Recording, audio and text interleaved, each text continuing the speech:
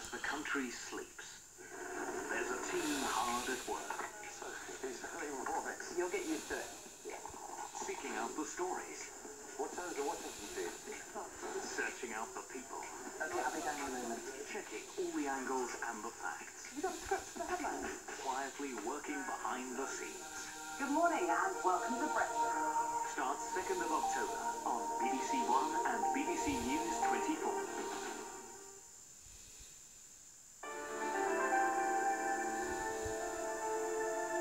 The news in London and the South East now on BBC One with Shaun.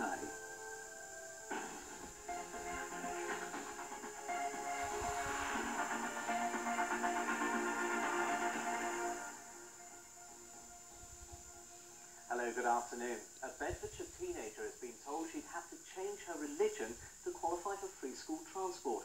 Alex Hobbs needs to travel 5 miles to Manshead School in Dunstable, but she's not allowed on the bus because she's Roman Catholic and the school is Church of England. Alex Hobbs has to get a lift from her dad to and from school every day. Without school transport, she'd have to catch a series of buses, which her parents feel wouldn't be safe. The Hobbs family are Roman Catholic, but they chose Manshead School in Dunstable because it's the nearest Christian school. Alex can go, but not on the council-run school bus. That's for Church of England children only. If we were prepared to change religion and send her to the C of E, local church, and then get a letter from the vicar after attending 6 months, I think it is, they would give her a bus pass. I was upset because my friends, George and Anne, who just live really close, they go on the bus. So this is how Alex has to get to school. The school's happy it's Bedfordshire County Council's rules that say she's not entitled to free transport. They were unavailable for comment today, but have told her family they won't be changing the rules. Vicky Abbott, Newsroom South East, Dunstable. On the opening day of the Labour Party conference, Ken Livingstone has demanded that his expulsion of 5 years should be reduced. Mr Livingstone was thrown out of the party for standing against Labour's candidate for mayor, Frank Dobson.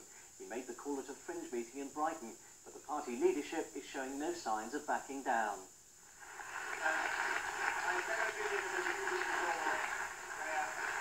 I've been at a Labour Party conference other than as a member, but then I don't feel any different. However laid back he appears, Ken Livingstone's using the conference fringe as a platform for readmittance to the party. Despite support from activists, attempts to sweep back into the Labour fold have so far gone nowhere.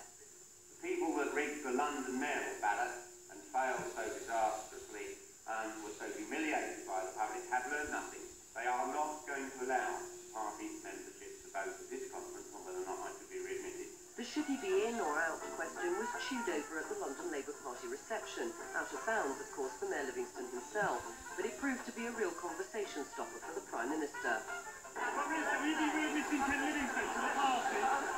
The views of other party-goers were clearly divided.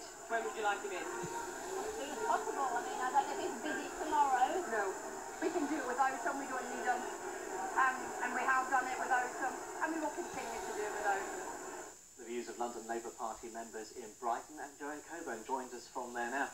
Joanne, something else which also directly affects his future prospects is the government's plans for the underground. Is there any sign that that issue is going to surface in Brighton this week?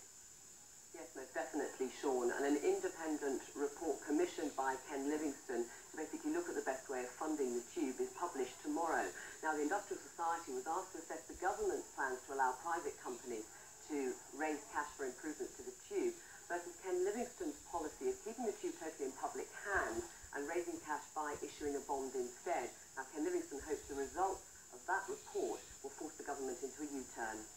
I think you will be surprised at the detail and rigour of the analysis that will happen, and I think it will be almost impossible for the present government to continue once they read the devastating indictment of what is actually being proposed.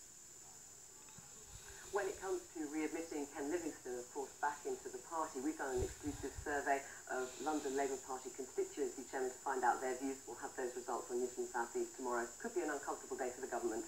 Joanne, thanks very much indeed, and that's just about all from us this evening.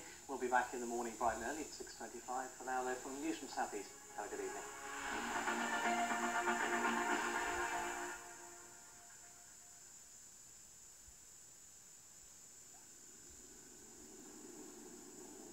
ambition that turns to war.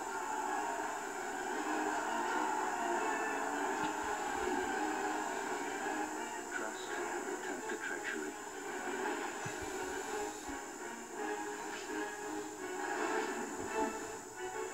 Love that turns to betrayal.